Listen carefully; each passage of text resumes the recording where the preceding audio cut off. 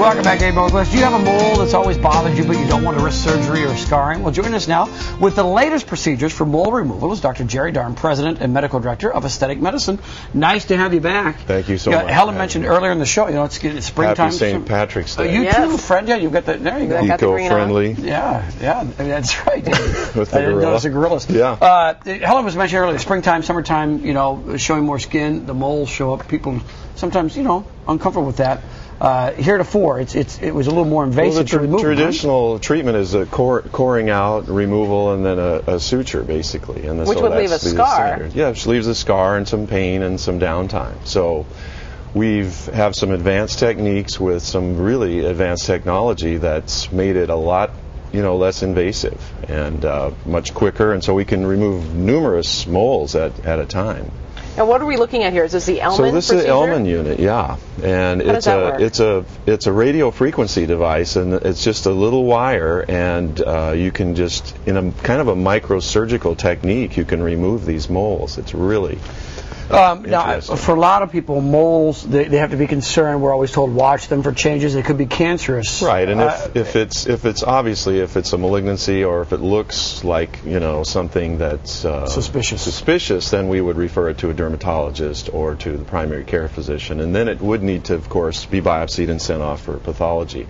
The vast majority of moles are not malignant and just unsightly, especially right on the end of the nose with hair. Okay, now how many procedures does it take to get rid of the mole with the Elman? Oh, it's just one procedure, and it goes very quickly, and we use a little bit of anesthetic to numb the area, and then this very fine wire just sort of teases the mole away from the skin. So is it like a scraping? Is it Well, it's sort of a burning, but it's not. It doesn't heat the surrounding tissue so much. It's just sort of like a knife through butter, very, very fine, very, very gentle, and very precise. And I know you've touched on it, but then the time for that to heal, where you don't notice anything? Just a matter of weeks. Okay. A matter of weeks, and there might be just a little bit of a scar, but it's nothing like the mole, doing the incision biopsy.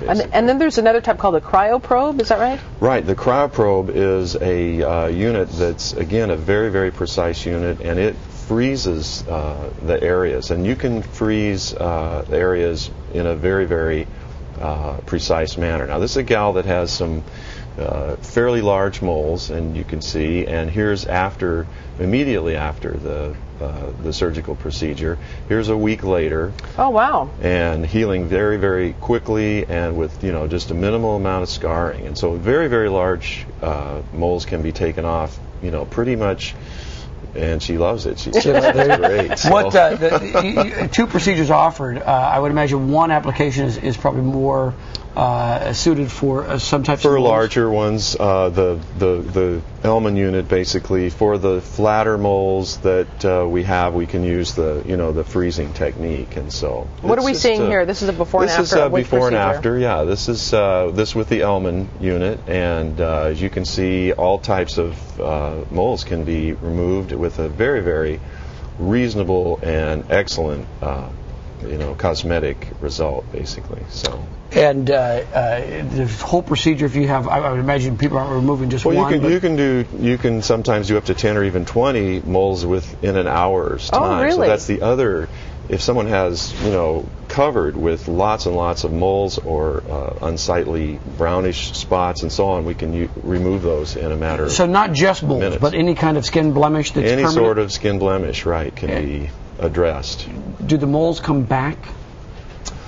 On rare occasion, you might see a recurrence, but generally speaking, this technique is going to go deep enough to get the mole enough so that it doesn't come back. This really is quite the advancement. I mean, from the way it used to be. Oh, this and the gentleman Dr. Hahn, who's doing these procedures, is actually a national trainer. So he trains other physicians all around the country on this particular procedure. So it's really elegant, and it's really advanced, and it's a wonderful option for getting those. All right. What about the hair that came out of the moles? What about that one right on the end of the nose? You can do that one too. Yeah, just apply. to pluck what's on. And you can take it home and save it. You can do that. All right.